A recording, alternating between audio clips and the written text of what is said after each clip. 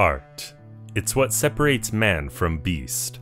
From the early days wherein our ancestors scrawled animals they sought to consume to survive on cave walls, to the modern day where human ingenuity has allowed us the free time to pursue art as a hobby, it goes without saying that art has long been a part of our culture.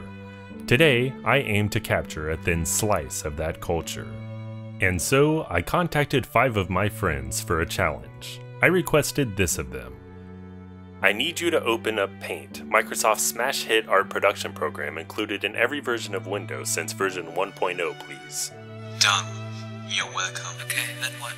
Followed by, you have 1 minute to draw a butterfly. Be as detailed as you want, but at the conclusion of the minute, you must stop and post the results. Begin the 60-second interval at your leisure. No, I really don't want to draw a butterfly. And so, everyone accepted. I ensured that each of the 5 people were all from different countries, and that none of them knew each other to guarantee that there's no cross-contamination of influences. So, without further ado, let's begin the critique. First, we have Classy from Belarus with his piece Unknown.png. His submission was one of only 2 pieces to include color. As you can see, he went for the popular bird's eye perspective for his piece. His butterfly features pink wings with 4 circles, 1 for each of the bends. I'll discuss the pink nature of the butterfly at another time. The circles were, presumably, all meant to be white. Unfortunately, this artist ran out of time before doing so. It should be noted that this butterfly features only 2 wings, which is unusual for butterflies, as they naturally have 4 wings. Surprisingly, however, this won't be the least number of wings we see on a butterfly in this video. This is also one of only 2 butterflies to not feature antennae.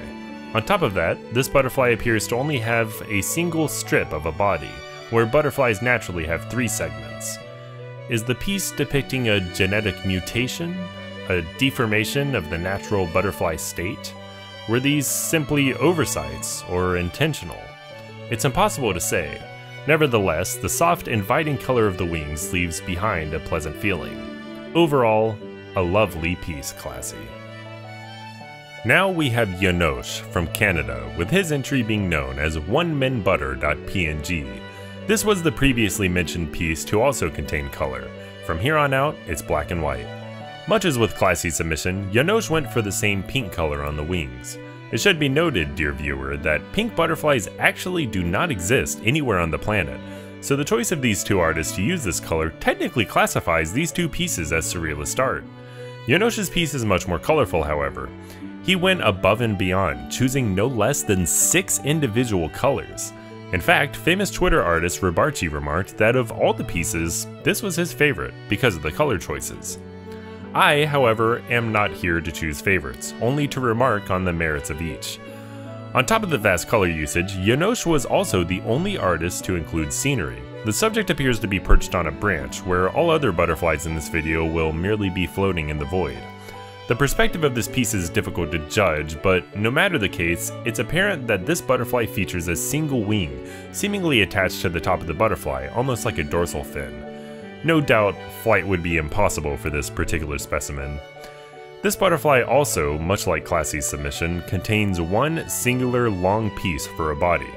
However, it does feature 2 antennae and 6 legs, which is an accurate count. This is also the only submission in the series to include the butterfly's proboscis. Butterflies at rest typically have this coiled against their head, while this one appears to have unfurled it to feed on a non-existent flower. No doubt our subject was confused. I, however, am not confused. As such, I have no qualms in saying that this was a lovely piece that I look forward to seeing in my folder again someday, Yanoche. Next, we have Cadarev of Switzerland, with his piece also being called Unknown.png. Cadarev's piece was lacking in color, but not in boldness.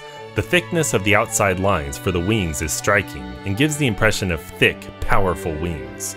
His anatomy for the wings is also accurate, featuring 2 forewings and 2 hindwings, respectively.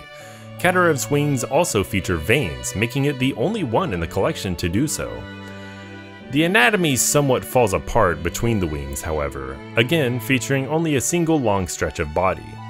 His butterfly also appears to be rather plump, but as previously stated, with such powerful wings, I doubt that's a problem for it. The butterfly's top half features 2 antennae. As with classy submission, this is a bird's eye shot, so the bottom of the butterfly can only be speculated upon. But were it to contain legs, that would make this butterfly the most anatomically accurate butterfly in the series. In any case, while the belly of this butterfly may be great, so too is my appreciation of this piece. Thank you, Cadarev. For our fourth entry, we have Tardsmat of Germany's ever popularly titled Unknown.png. Tardsmat was actually the first person I asked to draw this, and his entry inspired me to ask for more. As with Yanoche's piece, Tardsmat decided to go for a side shot. His butterfly's body is anatomically accurate, containing 3 distinct segments, with 2 antennae atop its head. The rest of the butterfly begins to fall apart, however.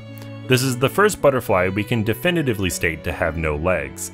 Incidentally, I had asked if that rogue brush mark on the ground was meant to imply that it had lost its legs. He assured me that was not the case. With this butterfly, we are back down to 2 wings. There appears to be some sort of a pattern adorning the wings, but in truth it's somewhat indecipherable. Whether the 2 long lines stretching from the vaguely circular structure are meant to be veins or not, I can't say with any degree of certainty. However, I much appreciate the perspective on having one wing in front of the other. It gives this butterfly a sense of space and presence unlike any of the other submissions, and I would say it lifts this piece up where it otherwise may have faltered. But of course, it's the job of the wings to lift the butterfly. Were it not for this piece, this video would not exist. So make no mistake, Tardsmat, this is a fantastic piece on its own terms. Finally, we have Kerr of 215 Bison's Field Lane, Boulder, Colorado, United States 80303, gate code 215*, with his piece sorry_not_sorry.png. In the opening, I mentioned that human ingenuity has allowed us to pursue art as a hobby, a creative endeavor rather than a plea of survival. I don't think any piece captures that idea more so than Kerr's submission. Where each of the other artists opted for the paintbrush tool, Kerr decided to go for the line and shape tools. In most cases, this would take too much time to be considered, but Kerr made the decision to mirror one of the wings to the opposite side, cutting the time down significantly and making this undoubtedly the cleanest butterfly of them all. You won't find any rogue brush marks here. This is a butterfly composed of raw precision and planning. Still, I can't help but wonder if we lost something along the way.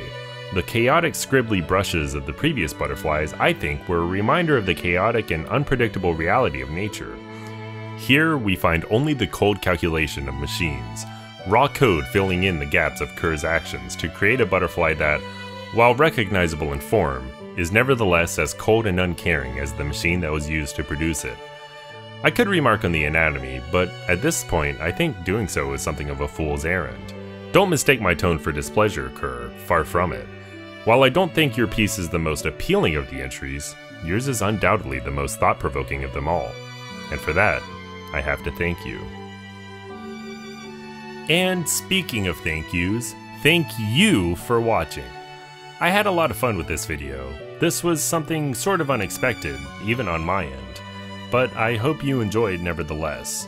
If people enjoyed this video, maybe I'll do another one in a similar vein. But for now, back to gaming.